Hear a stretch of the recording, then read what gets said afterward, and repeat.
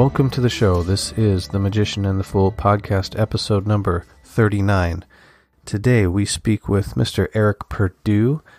Eric is a practitioner of medieval astrology and Lakumi. He has studied metaphysics and magic for over 30 years with a particular focus on practical planetary and folk magic, and he lives in Seattle, Washington. We will be talking about Mr. Purdue's new translation of Henry Agrippa's 3 books of occult philosophy. Eric's been working on this for about a decade, I think, at least, and he's put in a lot of blood, sweat, and tears to put out this definitive version of this really monumental work. This isn't going to be an Agrippa 101 episode, so just be aware of that. We kind of just dive right into some really nerdy territory right from the start, and then we just keep going with it. I would recommend our last guest, Dr. Justin Sledge. He has a fantastic video on Agrippa, which hopefully I'll link somewhere if I remember. Otherwise, just go to Dr. Sledge's YouTube channel, Esoterica, and look up his Agrippa episode. We're just going to get right into it, but first I want to say thank you to our longtime and new Patreon supporters for the very, very generous support, which helps keep the lights on here. So making a podcast isn't free, and it isn't necessarily easy. I mean, I'm doing this at midnight right now when I really should be sleeping. But it's a labor of love, as we always say. It really is. We dedicate this to Hermes and Asclepius, and may the merits we accumulate doing this work be distributed to all sentient beings, so that they, together with us, may equally realize awakening.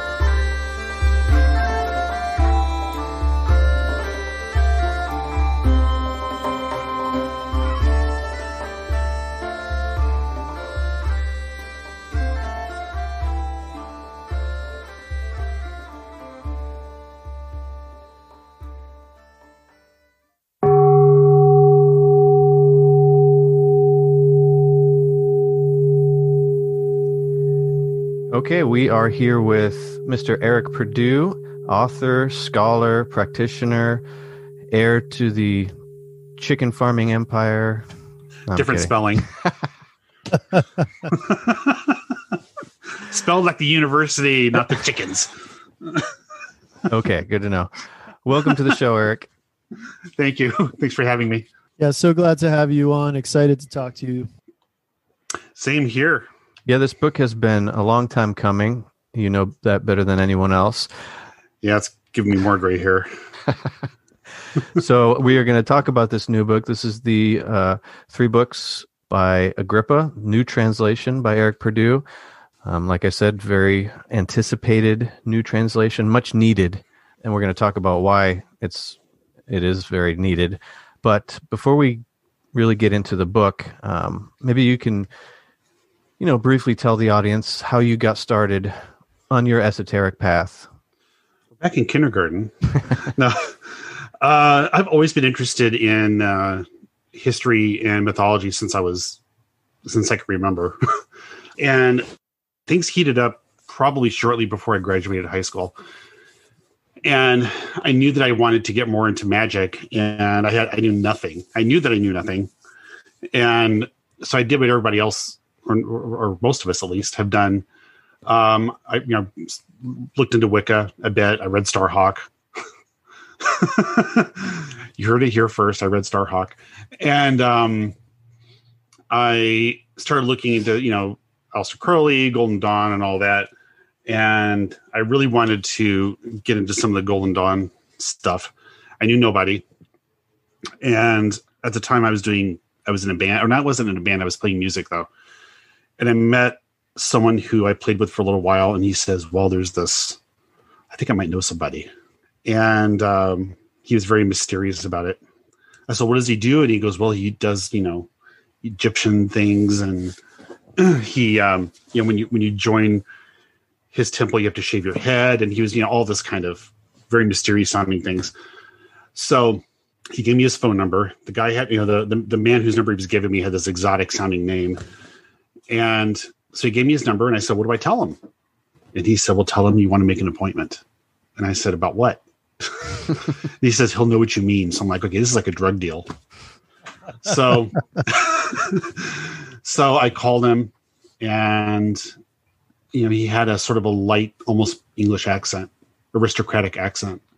And I said, is this Ordun? And he goes, speaking. And I said, I got your number from a friend and I want to make an appointment. And he said, for what? I have no idea. So anyway, we talked a little bit and he goes, fine, just come on over such and such a day. So we went over there, we talked. At the time, this is in probably 1990, before the internet. He had one of the only shops in Chicago where you could buy like bulk incense, herbs, that kind of thing.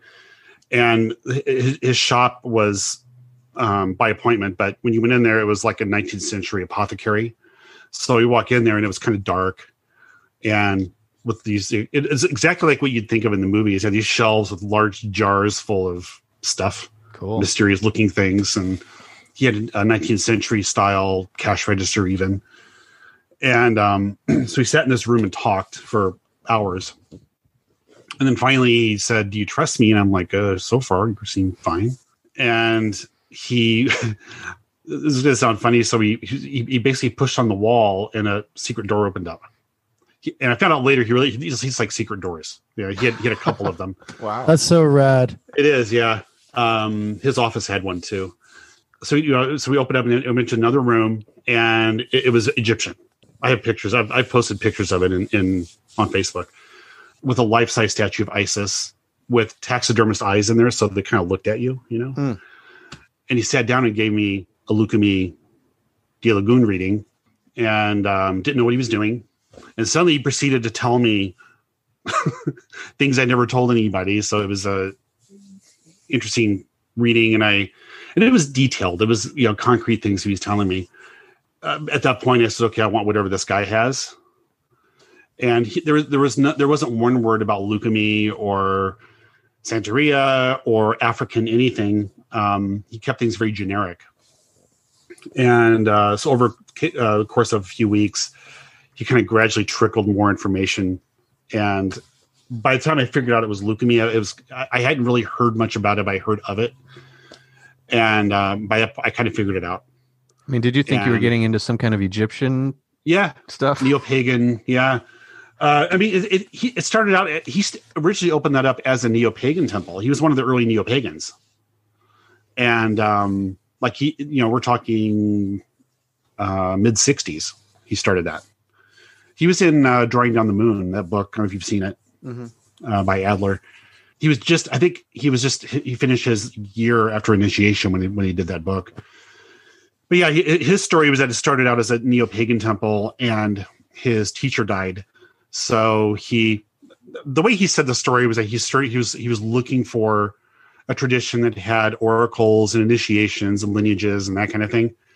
And then he stumbled upon Lucumi. Well, I found out later on he was born in Havana. So, because there was if you speak to him or saw him, there was no hint that he was really Hispanic necessarily, or Latin, ancestry. Because he was white and had a kind of an English accent. So he brought in Lucumi and he did it on its own terms, basically. So, we were doing misas, with a crucifix on the table, and all these neo-pagans freaked out. And a lot of them left at that point because they were trying to get away from the crucifixes. Right. Anyway, so I did it for several years. He was, because of his roots too, he's the one who introduced me to Agrippa and astrology. He was doing modern astrology, just like what typical stuff you see. So yeah, great. He introduced me to Picatrix. He didn't have a copy of it, so he hadn't read it. He just kind of knew about it, knew what it contained. So he was very sympathetic to the idea of planetary magic, and he did a kind of planetary magic as much as he could sort of figure out on his own from books. So it wasn't anything like what you would see today. And so I was kind of warmed up to that idea. Just I wasn't really impressed by astrology at all, because I would see what people would do, and they were, it was just these kind of vague. Oh, in the next 3 months, it's going to be really kind of low energy time, and I'm like, okay, what do I do with that?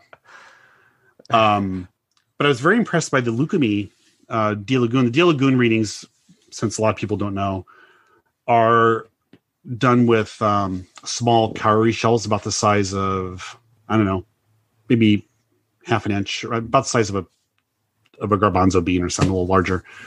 And you use 16 of those. So you get 200 up to 256 signs that can come up. It can get very detailed. So I was very impressed by that, because I was getting concrete information, and I was not seeing that in astrology at all. And so after he passed away in 2005, I decided to go back to my roots and read up more on kind of the Western stuff. And I remember him talking about Agrippa a lot, so I bought 3 books of occult philosophy. And I read it from cover to cover, and I realized the astrology he was talking about wasn't anywhere close to what I was hearing. And there wasn't much on the internet about traditional astrology back then. Chris Warnock was around, and Leigh Lehman and people like that. And so there was enough to get, kind of get me pointed on the road. And I learned about William Lilly. So I bought Christian Astrology, which I still highly recommend. And I realized that astrology was closer to what I was looking for, because since you can now do concrete readings with that. Mm-hmm. And so, yeah, it got me started on that. So I found Picatrix shortly after my godfather passed, and I was kind of pissed off that I found it, because I'm like, man, if he could have seen this, he would have gone nuts. And that was my first attempt at translating something. And it was before Chris Warnock and John Michael Greer published theirs. And I went through a first draft. I think I did it was on book 3. And then I discovered they were doing it, and almost done with it. And so I gave up, and I'm like, okay, I'm going to let them do it, because I didn't really completely understand the astrological terms as much as I thought I did. The animals and plant names are pretty difficult in Picatrix. So I was happy to not have that responsibility. I'm sure you learned a lot doing that, though. I did. Yeah. That's I always start big. And then a few years later, I started 3 books. So 3 books is very ambitious. We were talking earlier. It's I wasn't thinking that way, though. It's a pretty big project. So, I mean, what made you think you'd be able to do that, or what was the motivation to do that one? Well, I already knew that there were a couple of errors with the astrology, and it got me wondering how much more there was in the book that you just couldn't tell from reading the English. So I wasn't originally intending to do the whole book. I picked a couple of ones that I knew that were wrong, just to see how the Latin looked. And then I just started with the first book. The first chapter, just to see how it went. Yeah. And see how it compared, because there's really nothing terribly crazy in the first couple chapters. And I found errors already. I think it was in chapter, I don't know, I can't remember. It was the one where he was talking about the elements. That's probably 4th or 5th chapter, something like that. I found errors in there, and I'm like, oh, okay, how deep does this go? Yeah. So I just kept going. And I didn't really think about publishing it. I didn't really think of people wanting to read it. And then I was talking to Chris Warnock off the cuff one day, and he just goes, dude, you have to publish this. I don't think he thought I was going to finish it. I was going to say, and those errors are in the original Latin, right? Or the translation from the original Latin, or are they in the Latin as well? Okay, so very generally, there are exceptions. The Latin's pretty good. There are a couple of errors, not that many. Most of it is the original English translation. So there's a couple levels. So one of the things that I don't think is really apparent to a lot of people is that Agrippa, the vast majority of 3 books is quoted from other texts. I don't know the percentage, but I'm going to be conservative and say 3/4 of it. I think it's actually more than that. So there's that. So there are some issues on occasion with the books that Agrippa is translating, quoting from. Not that many. There's a couple errors. And there are a couple times when Agrippa did mistranscribe something, or it's a printer error. You can't tell which one it is. But then the English translator, we don't know who the English translator is. It's JF is the official name. I'm trying to think if I have it straight in my head. I think it's commonly thought of as James Freak, which I'm so glad that's not my last name. And and I think Tyson proposed that it could be James French, who is a little-known alchemist. I think I have it. That's correct. I may have it flipped. But the bottom line is we don't really know for sure who it is. But whoever JF is does not seem to have known the astrology very well. And he mostly translated the philosophical texts pretty well and mostly did the Kabbalistic material pretty well. But there are a lot of errors with the astrology. I mean, these are words. So the English translation was in 1651. So this is, pretty much right in the sweet spot for the little mini renaissance that happened in England with astrology. And there were a lot of English books being written on astrology at that time. And I think Lilly was even still alive at that point. So there should have been no trouble like getting these things translated correctly. And in very basic terms, he didn't get. Then to compound this, you have Donald Tyson's version where, and this isn't, I'm not saying this to badmouth Tyson, but when he did, but when he published the first edition of Agrippa, the critical edition had only been out for maybe a year. So he may not have known about it at that point. And the other thing, which is definitely true, is the state of our knowledge of traditional astrology was not very good at that point, because really this interest in traditional astrology. Now, traditional, I mean, for all the viewers out there or listeners. So usually traditional astrology is defined as pre-1700s. That's a very rough date, and there are a lot of exceptions. But if we're generalizing, 1700, and there was a kind of resurgence rediscovery that happened in England in the 80s by Olivia Barclay, where she started doing horary astrology from William Lilly. But really, by the 90s, there still wasn't much. There was like Lilly and the English authors, and that was it. And it wasn't until the 2000s when really things started ramping up. So now we have Ben Dykes doing his Arabic and Latin translations, and he's the big one. James Holden did a ton that were released in the early 2000s, maybe very late 90s. So all this stuff came out after Tyson did Agrippa. So even the things that JF did correctly, Tyson's ability to really figure out what a lot of these things meant just wasn't there yet. Mm-hmm. And I've noticed that for the astrology, he mostly was looking at Ptolemy. And anybody who studies a lot of traditional astrology knows that Ptolemy is kind of, he's kind of a rogue. So he has his own thing kind of going on. So you can't necessarily read Ptolemy and think that that's going to be representative of astrology as a whole. It wasn't. So it gets very muddled. I mean, and then, Tyson had his whole chicken company, and he probably didn't care. He just sell all that. You know what? I didn't think about competitor. that. Okay. I didn't even think about that. Yeah. So you have the Purdue and Tyson. That's horrible. Now Marcus McCoy has more fuel to troll me.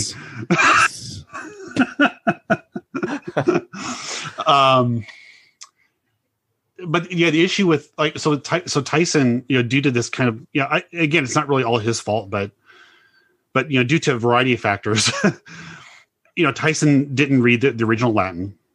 So in the introduction, he said that he had a copy of the Opera Omnia of Agrippa's, but he didn't really read it. So you have a lot of compounding. So you'd have JF would make an error, and then Tyson, not knowing that was an error in some cases, would then have a footnote saying, well, here's what this error is talking about. Mm-hmm. And then it would go off into something different that has nothing to do with what the original Latin said.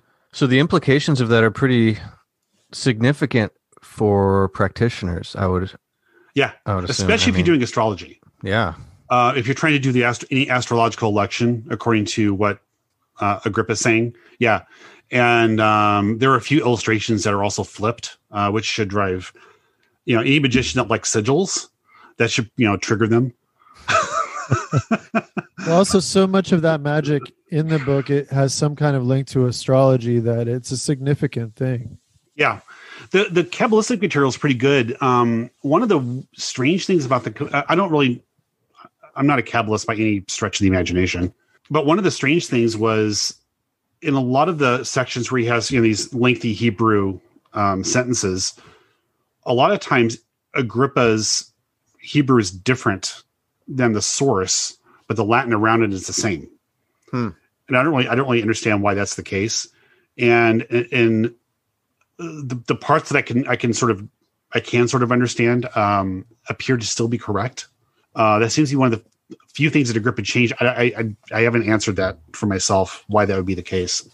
Interesting. A lot of it comes from two sources. One is Franciscus Giorgio, Harmonia Mundi. And the other one is Reuchlin, who's pretty well known. In all cases, he'll quote the Latin faithfully, and then the Hebrew just becomes something different. Yeah. So aside from the astrology and some of those, so what are some of the other significant changes that we're going to see in this new edition? I know the animal and kind of botanical names are updated, which is great. They're updated, in some cases corrected. There are some that we'll never know. Yeah. I don't think Agrippa knew all of them, to be honest with you. It's like, for instance, he quotes a lot from Pliny the Elder, and no one's translated that, some of these names, and there's really no reason to believe that Agrippa knew them either. But there are some really strange cases where, JF would translate, I think it was amber in one case, translated it as jet. That's bizarre. Yeah, and I think it was amber. Why? I don't know. And I did find in this is something I had to dig into. I didn't even know it was wrong. Was two things in the fixed star, the substance, the incenses and stones for the fixed stars, and one of them, I think it was Regulus. Everybody translated the stone as granite, and I initially translated it as granite. And then one day I was looking at it, and I'm like, wait a minute, that's not granite. And so just like in English, so it found out it was garnet. Wow. And that's a huge difference. Yeah. And the Latin and the English, just like in English, the word for granite and the word for garnet, it's almost the same. And it's just one letter different. Another one I found was, I can't remember what star it is, but maybe it might've been a lunar mansion, but I think it was a star, where they translated the incense as, I think it was a mansion. They translated the incense as carob. And this isn't even just JF. I'm talking, everybody translates it as that. And at first I'm like, okay, carob is a little weird, but I've seen weird ingredients in incense before. Sure. But it was bugging me because the word really wasn't showing up anywhere, like in the normal dictionaries. It was karabe, which is very close to carob. So I started digging, and I'm not going to name names, but it's a popular website that sells a lot of materials. And they translated karabe as asphaltum. So I messaged them and I said, well, where'd you get that from? Mm-hmm. And he goes, oh, I got it from this, 19th century, apothecary book. And am I saying that right? Anyway, so. It's on Google. So he gave me the link. I looked at it. Sure enough, this 19th century book has it. And then I started asking myself, okay, where did they get it from? So I started digging, and I found out that it was a regional term for amber. That's all around, it's part of basically the region between like France and Spain. So thus we have the scriptorial game of telephone in full effect. Yep. Yeah. And again, if someone out there subscribes to, magical sympathy, that paradigm, and you're using granite instead of garnet, I mean, right. That could be a game changer. Maybe I have feelings though about this, in all the astrological forums, well, I guess it's supposed to be magic because other astrologers don't argue about this. People, or just in magic in general, hoodoo, folk magic, people argue endlessly about materials. Mm-hmm. And I really, just from my leukemia experience, I kind of wonder about that sometimes. I'm like, well, we do OB divination, with coconuts, and OB is technically colonet. but in Cuba they use coconut. And to a modern practitioner, you look at that and be like, okay, we're using the wrong thing. Mm-hmm. But I'm like, well, yeah, it's been working for hundreds of years now. And it makes you kind of wonder that, I question how much Agrippa knew some of the terms he was using, or anybody knew some of the terms they were using. A lot of times, they were just like translating things or passing on things just over and over and over again. Pliny the Elder is a perfect example. I can't think of the word right now, but he mentions a stone that's supposed to gather spirits, and no one knows what that stone is. And this is not coming from Agrippa's experience. I mean, he didn't know what the stone was either. And there are cases probably also that he knew that we don't know. But this endless arguing about, can the magic work with granite? Probably. I mean, if you can't get garnet, I mean, it's not hard to get garnet, but it's a pretty easy one to get. But what if granite is the only thing you have, or you're supposed to carve the sigil for Algol in a diamond. I mean, how many people are using diamonds? Yeah, it's not happening. I mean, I think when you're dealing with sympathy, if it's something in the same line of sympathy, then it should be acceptable. But I know, like, if you do some divination to see if that will be acceptable, that's the best practice in my opinion. Is like, okay, do I have the substitution? Is it within that line of sympathy? Okay, so let me divine for it and see if it's going to be accepted. Well, and how do we know that these list of substances that we're using, how do we know that wasn't mistranscribed somewhere? Right. And I mean, really the big gulf of, traditional magic and astrology to us today is that they grew up they lived in a world that took the existence of spirit as a given. And in our world, we, I think pretty much all of us grew up in a scientific mindset. That's what we went to school for, to learn. And so, when you start working with spiritual practices, there's always this little part of your brain that's like, okay, is this really my imagination? Mm-hmm. Or is this a spirit? I mean, people have had imaginations since there's been people, but we second guess the spiritual angle of it so much that we put an over reliance on things that are not spiritual, such as the material. And yeah, what you're saying about the divination is part of it, but a lot of people don't even think to take that step.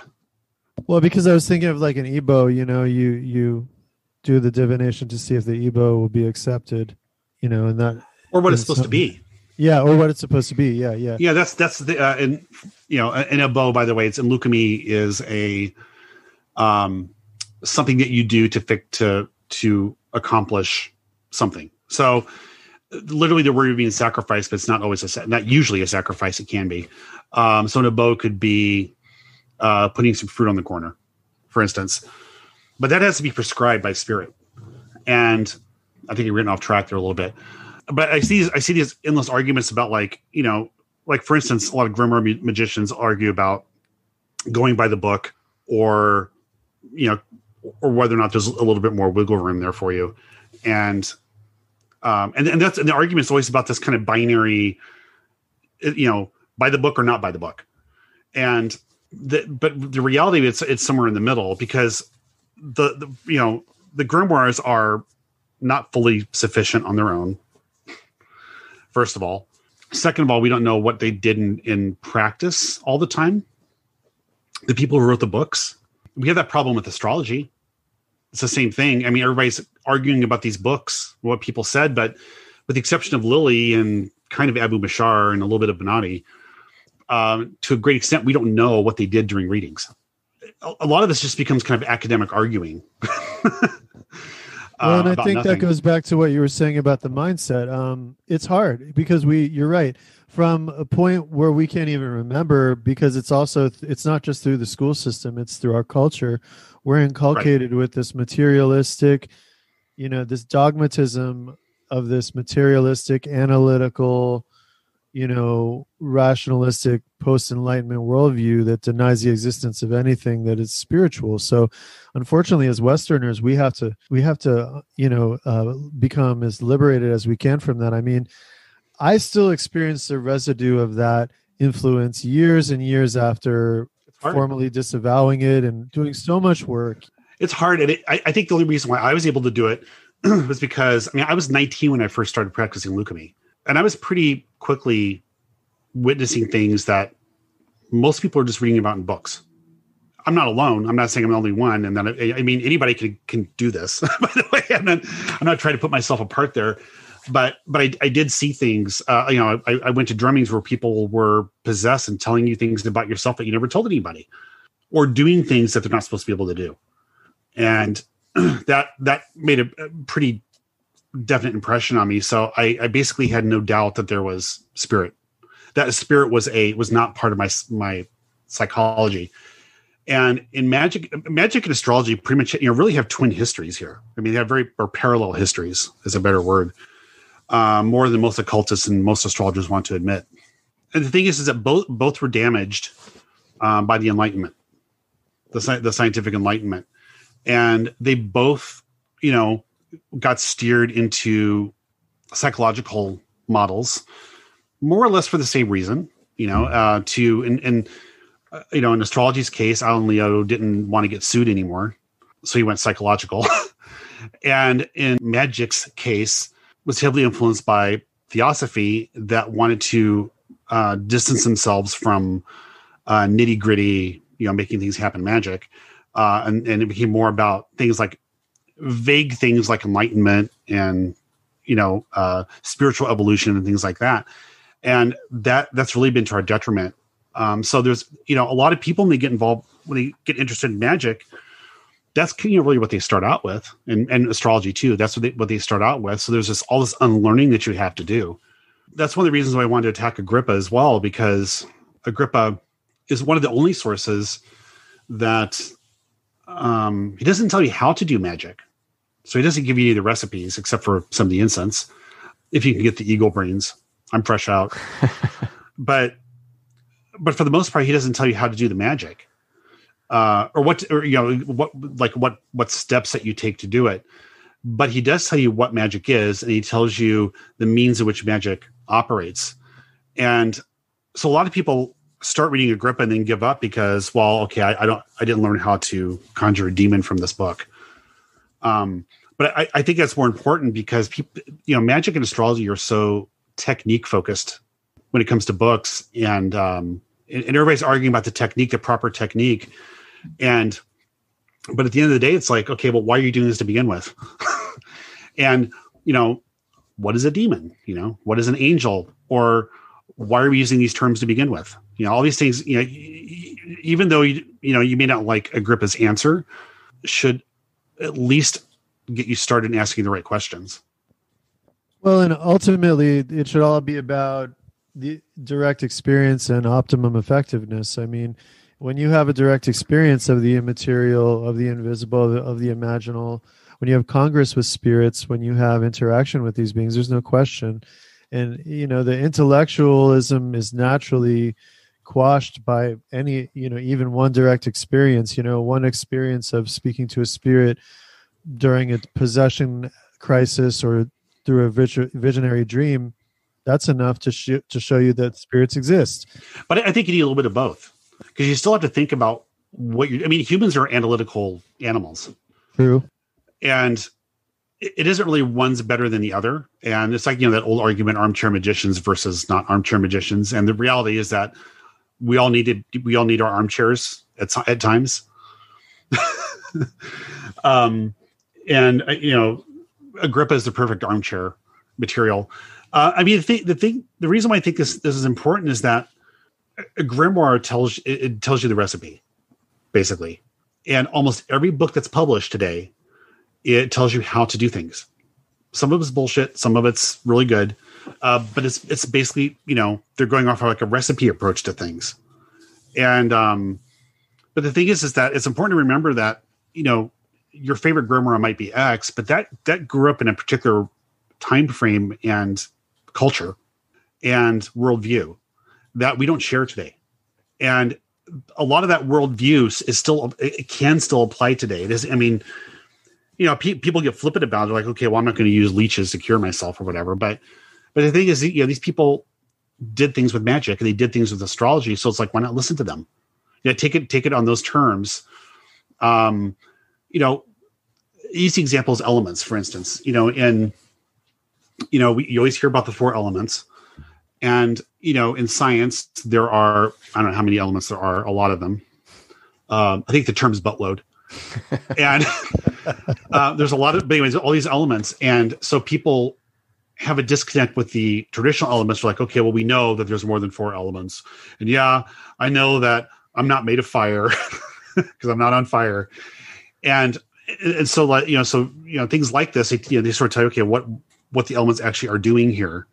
Granted, Agrippa did not know about the existence of sodium, but they weren't dumb. I mean, they still were accomplishing what they needed to accomplish, but in a very educated way. A lot of this thing came out of a lot of this stuff came out of a world by people who were educated in Plato and Aristotle and understood mathematics. I always think, and this is actually more explicitly stated in Picatrix, but Agrippa kind of alludes to this. Well, Picatrix says that magic is an analogy. And, this is this, like this is that kind of a thing. So what Picatrix says is that in order to learn magic, basically, you have to embark on a course of study, and you have to kind of, basically have to learn in the Latin West, the quadrivium and the trivium. You had to learn geometry, music, astronomy, everything, right? You had to learn all of these things. And they have a huge list. That's not realistic for most of us today. Learn how the art of war, learn everything, right? And then once you finish this entire course of knowledge, you realize that magic is partially the sum of all of that, but it's more at the same time. So you can't learn magic necessarily by studying all these things, but you can't know magic without studying those things at the same time. And, if we're speaking literally, no, that's not true universally. I mean, in my leukemia experience, do I think that these elders were sitting there studying, arguing about geometry? No, I don't think so. But I think that if you take sort of the cultural element out of this and you think about what it's actually saying, that you don't necessarily learn magic by reading magic books and books on magic. You learn magic by understanding the world around you and how the world operates. But you also have to work with the spirits at the same time. And all these are working sort of in tandem with each other. Along those same lines, can someone just off the street pick up Agrippa's 3 books and use one of the sigils and the spells and have no background and have it work? What are the prerequisites for this to work? Yeah, I don't think it can work that way, because that's one of the things. I mean, chaos magic, it's so sigil heavy, and now there's a sort of exaggerated importance placed on sigils, and so nowadays people are sharing sigils as if the sigils themselves have the power to them. But to Agrippa, so you're dealing with planetary magic, so you have to know enough astrology or pay an astrologer to time the appropriate time for you to do these ceremonies. It's somewhat difficult to learn, but anybody can learn it, but it does take a lot of time and a lot of practice to do it. And then I think as far as those sigils go, you have to know what they represent.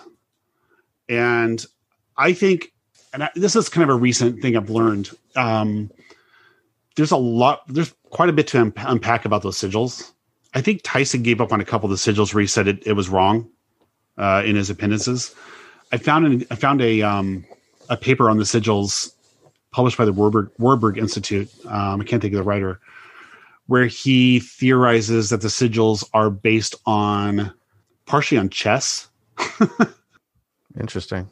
I haven't really internalized how that works, though, so I'm just kind of saying those words right now. But he did show that the sigils work by basically the lines are really going off the magic square. Like, it's not all contained within the magic square, which is why some of them kind of come out a little bit weird. But at the end of the day, you're doing a kind of, gematria or gematria. So there's that as well. And I'm a little bit, what I don't know is how they elicited all those names from those magic squares, but it is a kind of gematria. But the bottom line is for the beginner, you have to learn astrology, or have access to an astrologer. You have to know what it is that you're bringing down, because he has sigils for intelligences, and JF translates them as demons, as spirits. Evil the spirits. Latin is daimon. Yeah. So which one do you use, and for what reason? And Agrippa does not tell you in that chapter exactly. He says that the intelligence is for good, and the spirit / daimon is for evil, but it's not that simple. And I mean, what's good and evil? Mm-hmm. What does that mean? I have some opinions on that too, but the thing is, it's like it's not as simple as just grabbing one chapter and then taking the information that you think you need, and then going off on that, because in the last chapter of Agrippa, he says that he purposely scattered some of the material and purposely left some of it vague. I don't know how much of it's him being a troll, or how much he knew and didn't know, but the material is definitely scattered in some cases. And I mean, translating, you start noticing some of it. I was going to say, so it's a reference book, but it shouldn't be a reference book at the same time. I mean, you should probably start from the beginning and go to the end if you're going to do it right. The book is written the same way you would build a house. And he starts with very basic concepts. He starts out with, what is magic? How many books on magic written today start out with that, defining what magic is? That's true. Then he goes to the elements, and then he starts getting more complex from there. And first of all, I want to complete my other thoughts. So, with scattering the material, it's a little bit more organized than it appears, because when you say that, people think, okay, well, he's being disorganized. But I sort of think that the way you see some cookbooks where, like, let's say it's an Italian cookbook, and they tell you how to make bolognese sauce, and they'll say, okay, you take some ground beef and you mix it with the marinara sauce from page blah blah blah. They're not going to repeat that recipe for every single time that it comes up. So Agrippa is basically doing that, where he starts out with very basic concepts, and then those get revisited. Things in book 1 might show up again in book 3, but you're already familiar with that concept if you read the book. Yeah. I mean, it's funny you mentioned the bolognese thing, because I just made one the other day, but my spirits told me that. They probably did, though. But the thing is, I was actually going to use Indian food as an analogy earlier, because like I like cooking Indian, but I never realized until I started cooking Indian food how complicated it can be sometimes. And you have to do everything in exactly the right order. Mm-hmm. And you cannot deviate from certain basic steps, but yet when you get used to those steps, you realize that's the foundation for several recipes. Yep. And that's like this.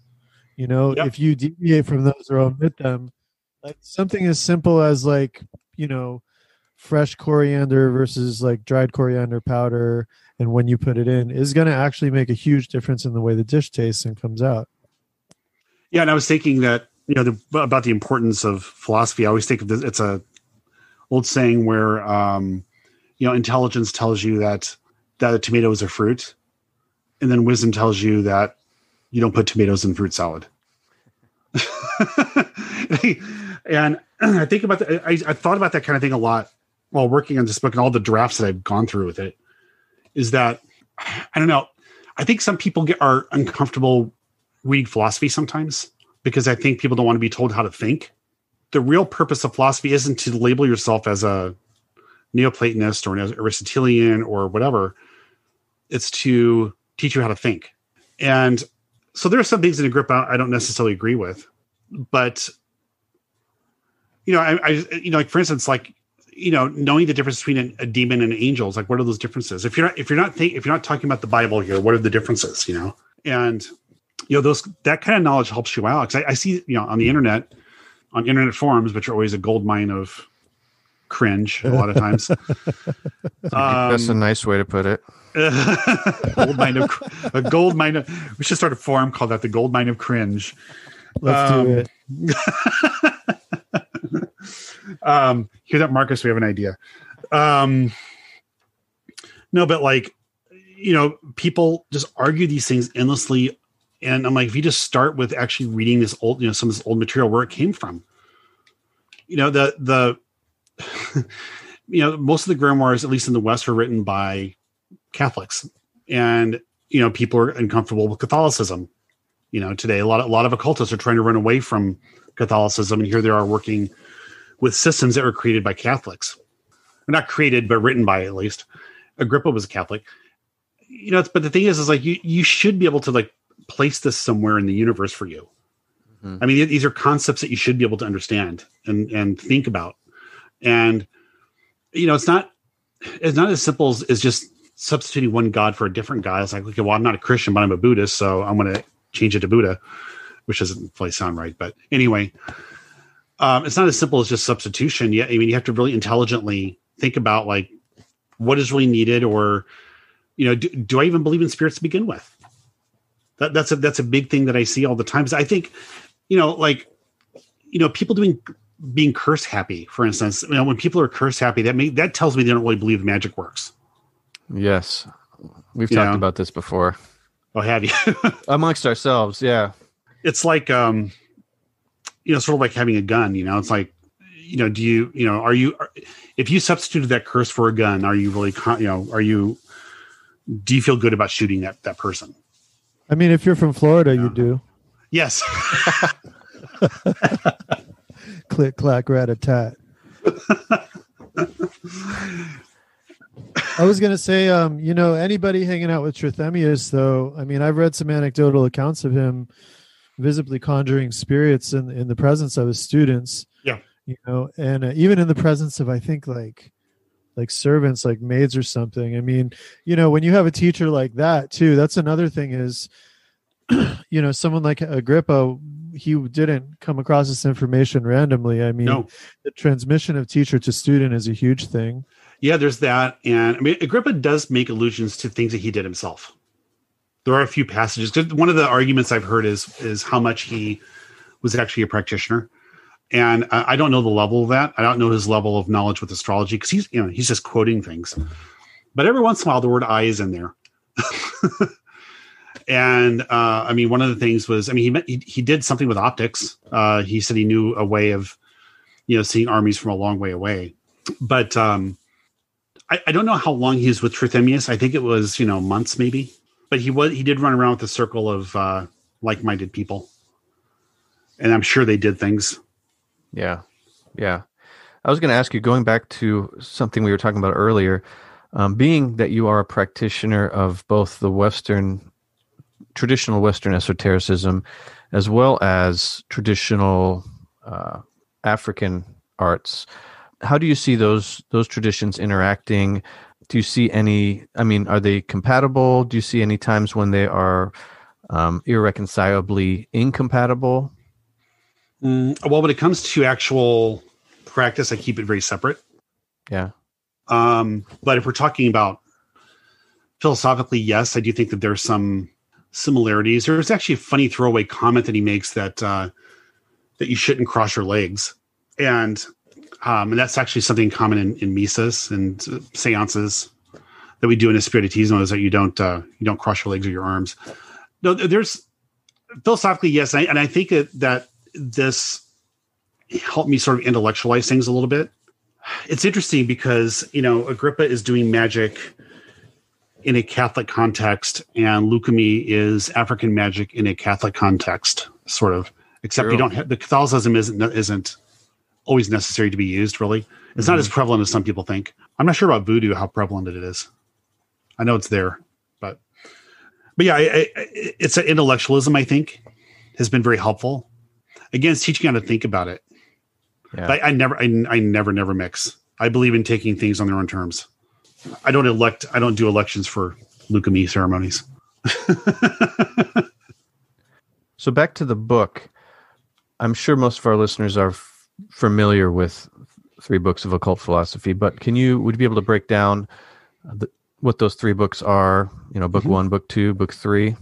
So the book is split. The volume is divided into three parts, which are called books, and the first one is on the natural world.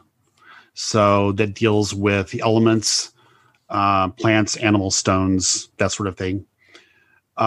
Second book is on the celestial world. So that deals with mathematics and astrology. Mathematics is part of that. Actually, mathematics shares between the second and the third book.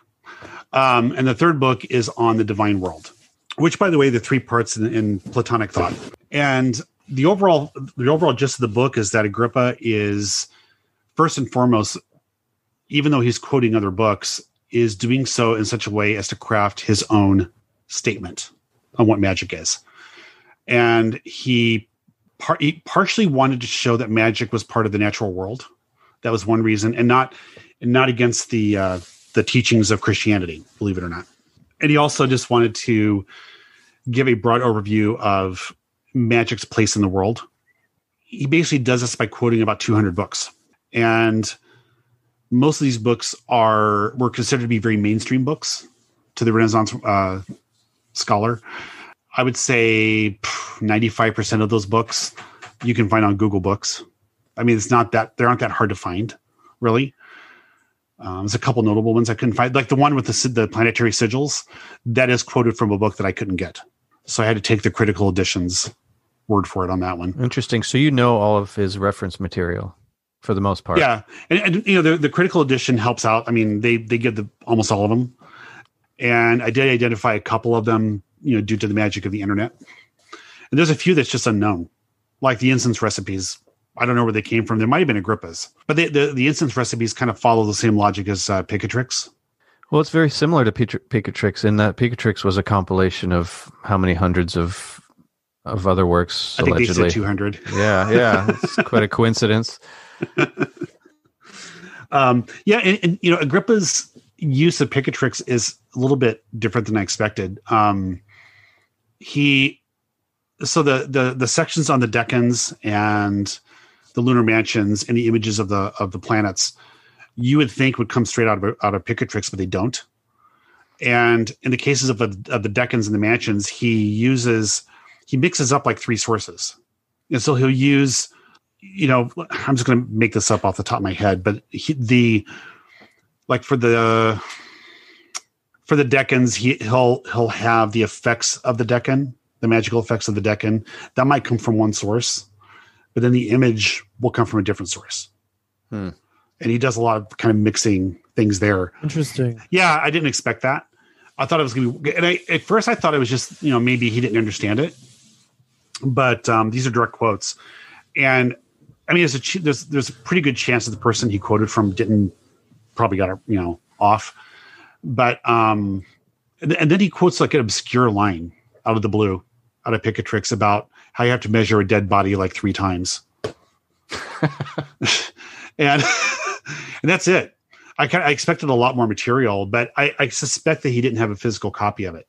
I have a suspicion that he took notes and didn't actually have it, or had extended use of it. But even the Bible, he doesn't quote the Bible directly most of the time, or Plato. It's usually from another source, which is interesting. I know he had the Bible. Yeah, of course. But he was using someone else's, like when he goes into the numbers, for instance, he'll talk about the number 7, which was my least favorite chapter, by the way. That was the most tedious thing. It goes on for like 7,000 pages. But he goes through and lists every single time that the number 7 appears in the Bible, and which is only 3 times. And but what's interesting is you can tell by sometimes some of the order that he uses, it's actually from a different book. So he didn't really bother doing the research in the Bible necessarily. He just used someone else's distillation of it. He would have loved Google. Oh God. Well, it's also interesting because he had a pretty interesting life. I mean, he was a soldier at one point. I mean, he was a soldier. He was a secret agent, probably, but it's a secret. But I think he was.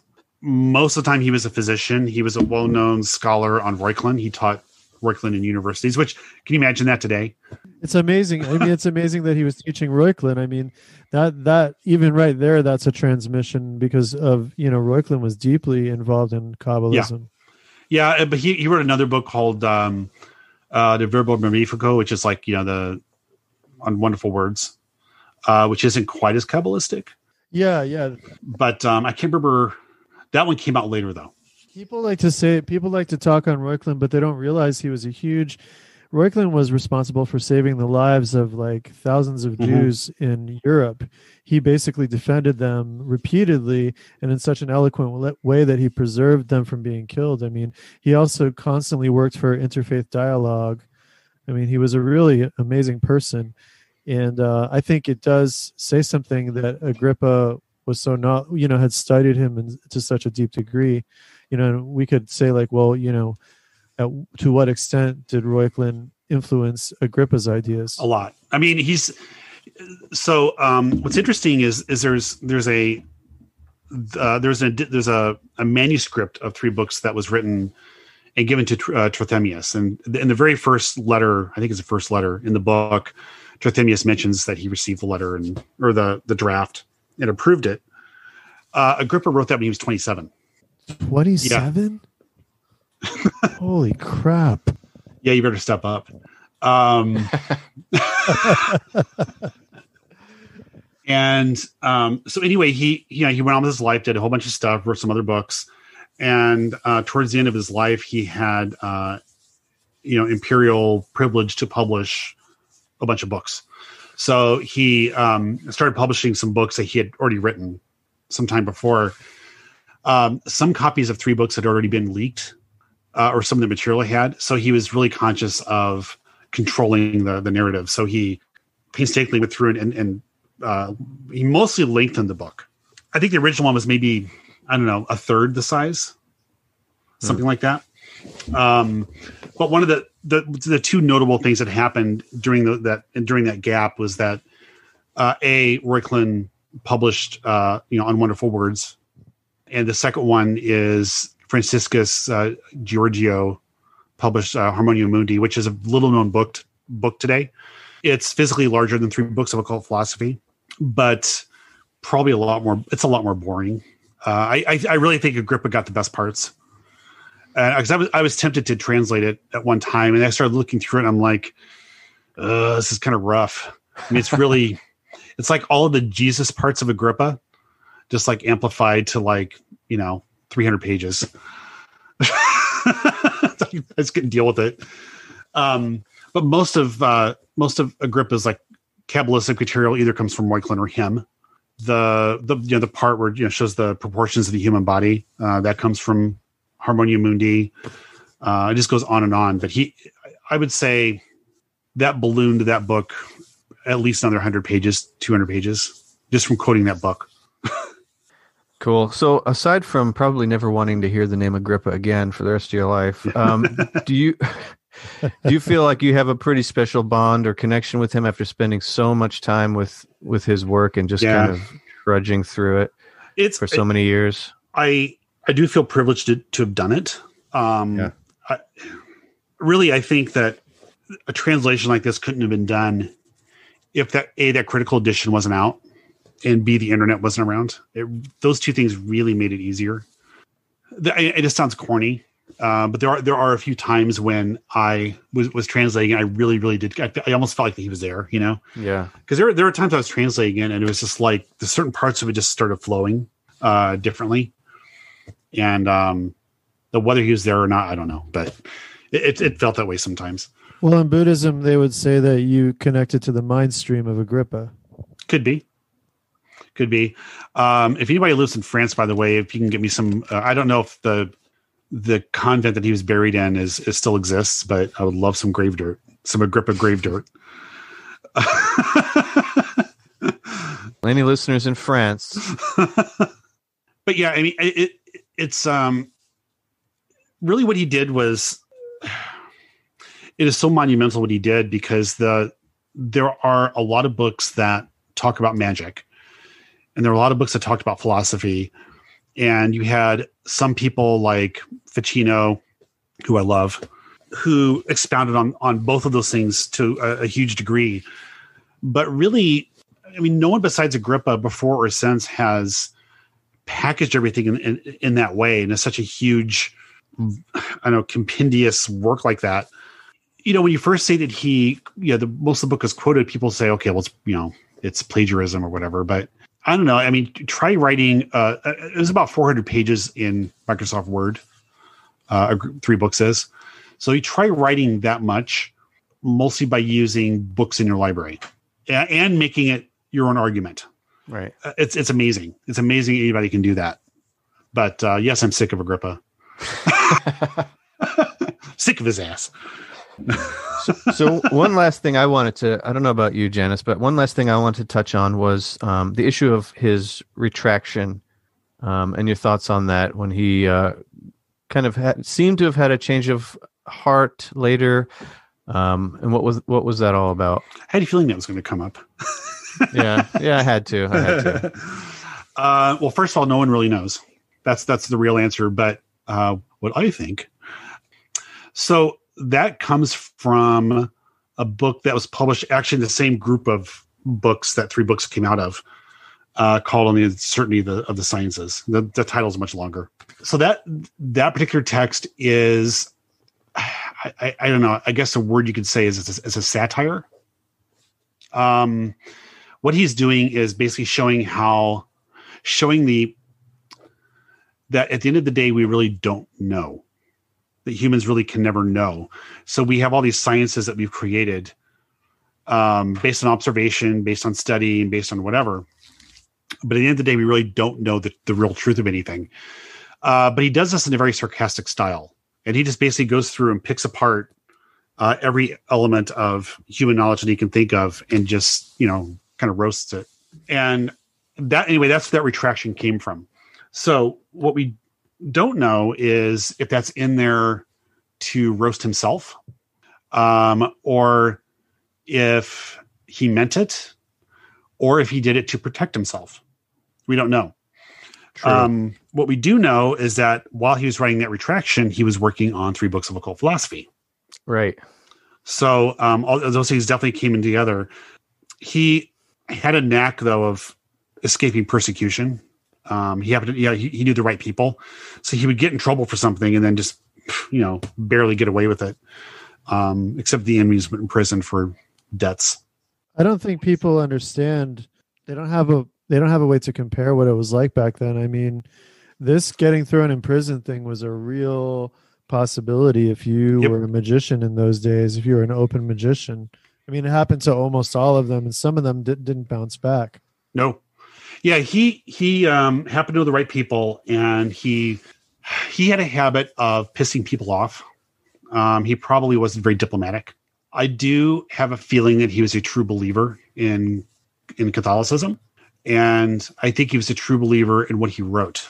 And I think that he was one of those people that believes it so strongly that he naively believes that everybody else thinks the same way he does, or if someone doesn't understand it, it's because they just simply don't understand yet. So if he explains it to them, then they're going to believe what he believes. And I kind of feel that about him. And because he tended to kind of mage-splain a lot of people, and it would piss them off. And he did come under formal inquiry a few times, but he barely missed it. And he eventually, when he did go to jail, was over debts, not over magic. If you think about it, Apuleius was put to this kind of scrutiny if we go even further back, or, more contemporaneously. I mean,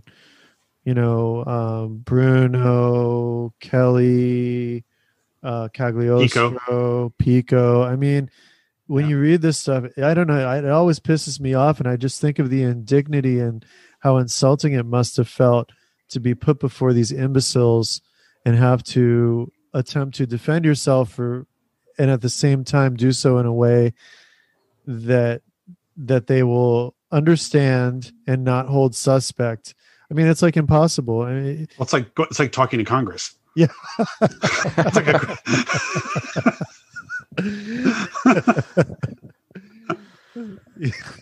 yeah. I mean, people these days, we have so much freedom now, even freedom to misinform ourselves. Back then, it wasn't like that. It was dangerous. It was like a Wild West. Yeah, sort of. I mean, the advantage of back then that you could disappear. Yeah, it's not possible today to disappear. I'll just go to Italy for a little while and until this blows over. I mean, I think that's one of the reasons Paracelsus kept on the move because he had a notoriously big mouth. Yeah, Agrippa did keep on the move. He even spent a short time with Henry VIII.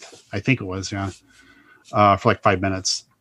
All right, guys. Well, we have a hard stop coming up. We definitely could keep going, but we want to thank you, Eric, for coming on, and we want to point people in your direction. So what do you got going on? Where could they find you, and what do you offer? Okay. Well, my website is very difficult to remember. It's ericpurdue.com. Spelled like university, not the chicken. And on that site, I do astrological consultations, and I have a few different things that I do on there. And the book is going to be published by Inner Traditions, and it is on their website. So you can do pre-orders from that. Eventually, when I have physical copies, I will probably be selling some from my site. Cool. That's too early for all that. So when's it due out? November 16th. Okay, so we got a little ways, but yeah, it still feels very abstract to me because we're still editing. Well, and I know it's going to be beautiful because Inner Traditions, they put out some beautiful books, and the books are nice quality, good paper, everything. So I'm pretty sure this will. Oh, sorry. I was just going to say, I think this will be an edition that'll last on the bookshelf and stay in good shape too. I hope so. I mean, the editing, the amount of editing that we're doing is pretty uncommon for the occult press world. Well, we went through, I think, 4 formal edits before it even went to Inner Traditions. Wow. And they're still finding tons of things. Wow. So there's still going to be mistakes, I'm sure, when it gets published. But well, there's a lot to go through. Oh God, I can't even see the errors anymore. I'm become text blind at this point. I want to mention too, I know somebody very well that got an astrological reading from Eric, and all they did was rave about it. Seriously. He's just known for being definitely on his game with his astrology. I know he comes highly recommended, and I would give him the stamp of approval from the Magician and the Fool. And you guys know that I'm usually highly critical of people, so for me to give a positive review means they must be good. And also because I promised, I also want to give a shout out to Marcus McCoy, who you guys interviewed. Mm-hmm. Yeah, we love Marcus. Yeah, he's been a major cheerleader now, and I really, this book probably wouldn't be published like this if it wasn't for him and some. I also have other friends too, but he's been a big cheerleader and kind of abusing me into getting this thing out into the public. So awesome. Well, hopefully you guys will bring back the Brothers Unconnected. You guys need to make some more episodes of that podcast. We literally talked about that this week. Nice. Yeah, see your spirits. The spirits are, listen, the spirits are screaming for it, man. People are in the streets. They're in the streets asking for this. But that just reminded me of something I wanted to mention. When we were talking about spirits earlier, as an aside, spirits have a culture too. Yep. And I think that, they're not these automatons that fly around just magically wish granting. I mean, spirits are people. They have a culture. And I think that that's another important part of interacting with them and getting to know them, is understanding their culture and learning their culture, and, having that same sort of reverence and respect when you come to a new country or you encounter a new culture, and you have to learn the language and learn the customs and understand, the nuances of the cultural exchange. And you probably aren't going to learn that from the web. Very true. And probably not from a lot of books, but I mean, that's the non-armchair part of it, but Well, thanks, Eric. It's been really a delight having you on. You're a wonderful person. Yeah. And we're excited about your book, and we're excited about your future work, and we're excited about you as a human being. Thanks for acknowledging that I'm a human being. thank you very much, Eric, for coming on. We loved having you on. Oh, thanks for having me. And if you ever want me back, I'll be there. We'd Absolutely. love to. Yeah, you should really come back for it. We'll do a Lukumi episode. I'd love to hear more about your experiences in that world. Okay, I can ramble about that too. It sounds great.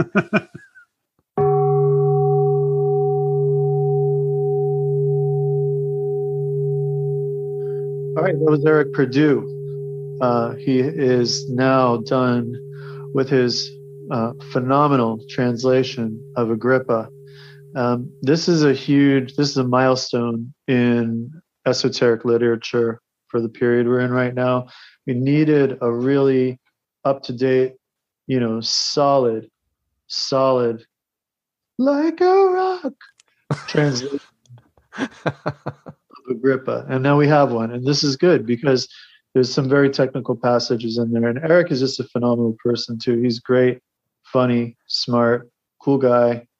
Knows what he's doing, understands the subject matter, and he understands traditional astrology. And a lot of the 3 books of occult philosophy deal with astrological considerations. So it's important to be able to understand some of these sort of specific and at times nuanced aspects of traditional astrology in order to fully grasp the magical paradigm that the compendium is presenting. I mean, I have Tyson's Big Black Brick, and it is still, I think, useful as a resource. But honestly, I am anticipating that Purdue's work is just going to, frankly, blow it out of the water.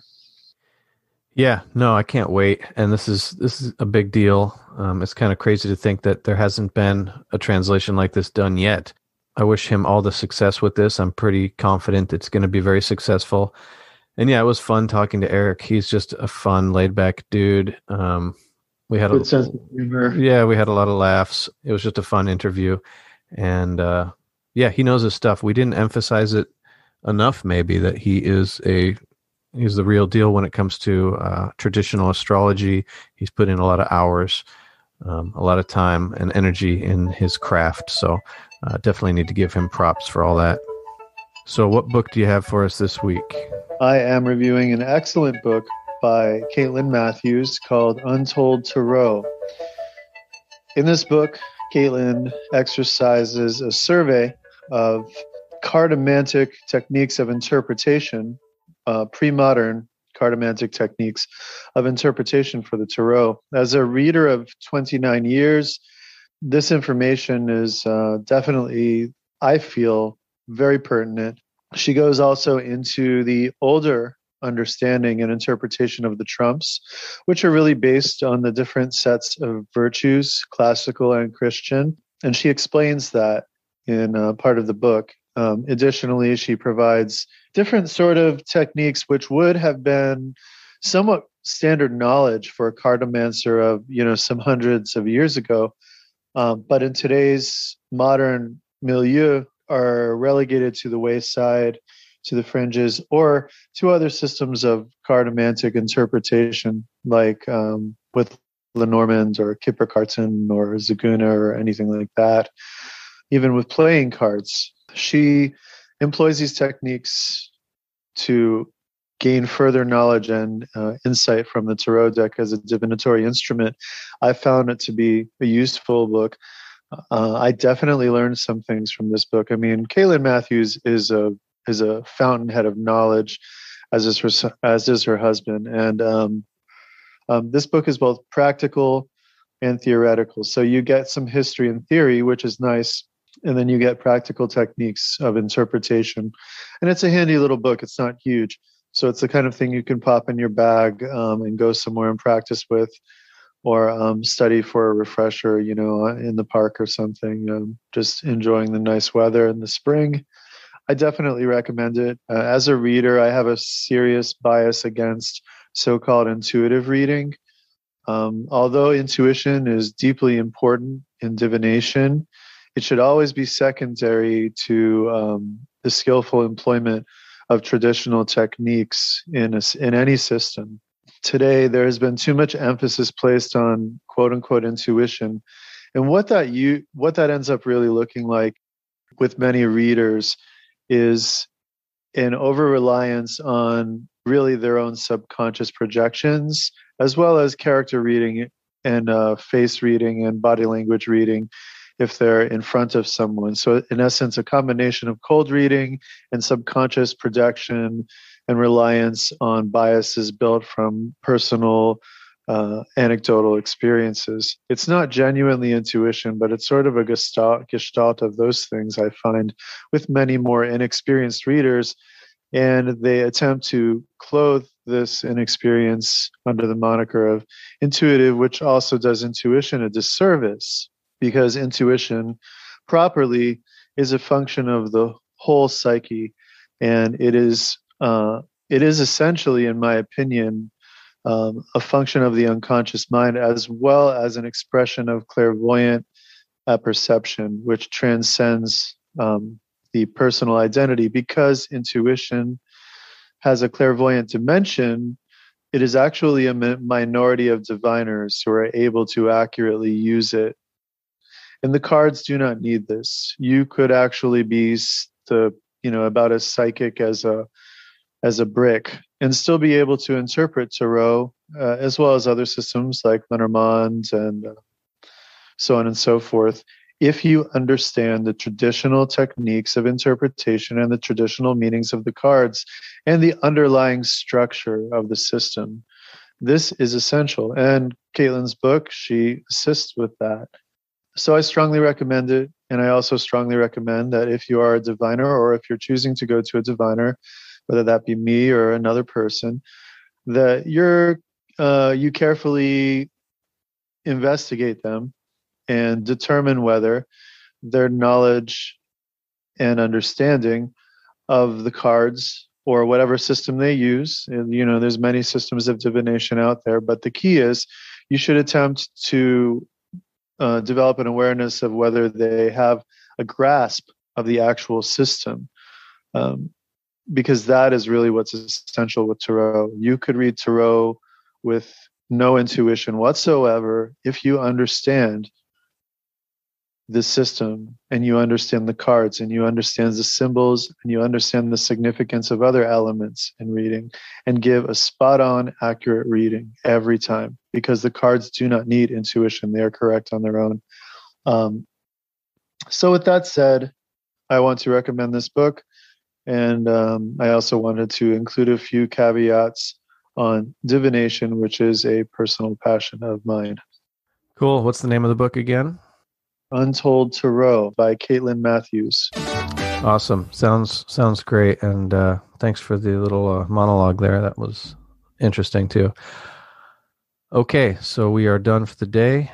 And you can find us, as always, on Facebook, YouTube, Spotify, Stitcher, Google Play, iTunes, everywhere else. And so that'll be it for now. And we hope you enjoyed the episode. And we will see you next time.